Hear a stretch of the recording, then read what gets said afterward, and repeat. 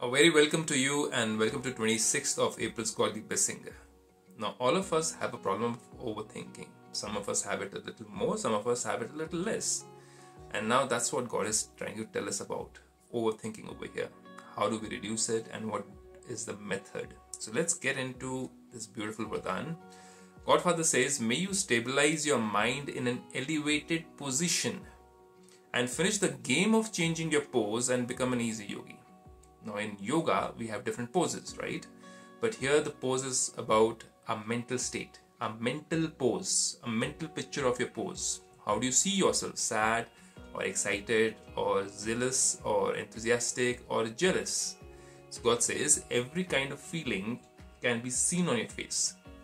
Now God says the position of your mind is visible in the way you pose your face. Your face is the position of the mind.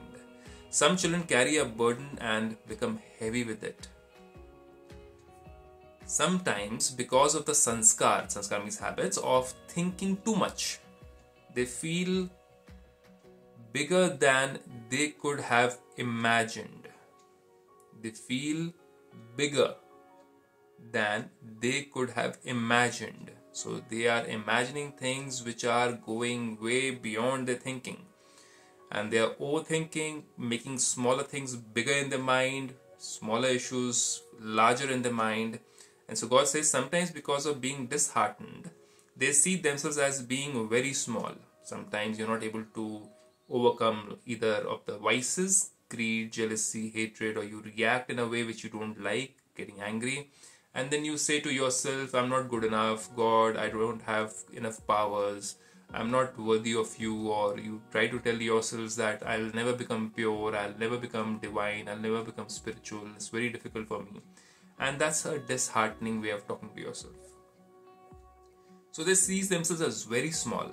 So look at your poses as a detached observer. Now whenever you're going through a feeling, detach yourself. Imagine that you're looking at not yourself but somebody else. And stabilize your mind in its most elevated position and tell yourself this is not me. This is just a phase that I'm going through, but this is not the real me. I will jump back, I will stand up again and rise up again like a phoenix and become the same pure divine being and powerful being again.